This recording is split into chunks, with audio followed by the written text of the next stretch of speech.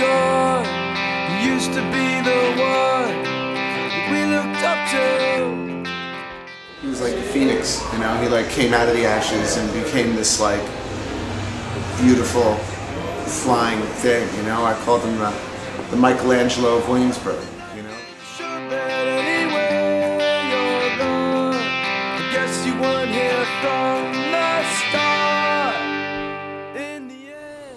Well, this was Larry's workshop. It was this was a space I was using for storage when I first built the place. And when Larry first moved in, I was just had a whole bunch of construction shit piled in here.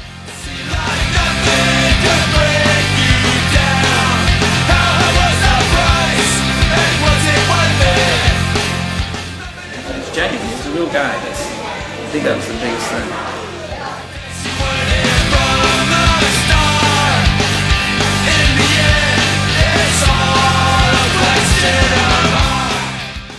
Always felt better when I left seeing him than I did before I saw him. Hey, where did it go? Everything we fought for, and everything it made. Didn't you read today's paper? And I says, oh my God, what did Larry do now? So she knew. I knew. And there on the front page is Larry smiling in handcuffs with the state troopers there. And he was arrested for holding up the banks and bills.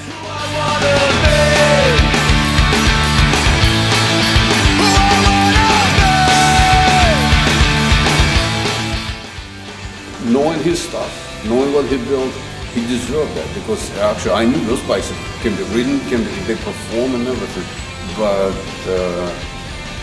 I realized that he's the one who deserved it. I don't know anybody, another guy who went on TV. I don't know about that.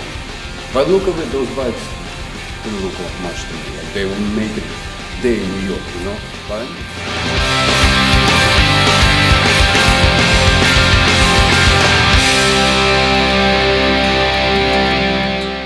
He wasn't like one of these guys who, you know, like kept his stuff to himself, you know, and let the younger guys figure it out for themselves.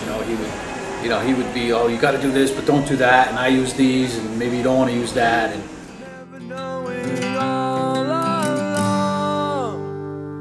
the truth was right here in my own soul. But more seriously, you know, it was more when it was a little bit like a kind of a troubling thing, you know. He'd always say, the sort of piano thing is going to fall on my head right when I get to the top, you know. And it's like, so weird, because it's pretty much exactly what happened that day, you know.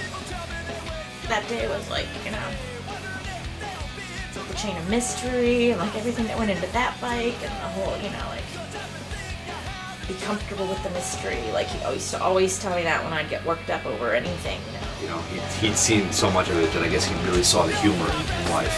when somebody told him, I don't know if it was Paul or Bob or something, you know, you don't need to do this, it's over. It's like, no, just one more run. Some of the stuff he did was like otherworldly, you know? We should all be so lucky as to go out doing something that we love, you know? What I'm sure everybody's saying is how we touched that, you know? And that's what like, there's a lot of shit we can do. Like, the bikes are nice, but it's really, I'm sure that the more stories of how he was as a person, those are the ones that we take the most from.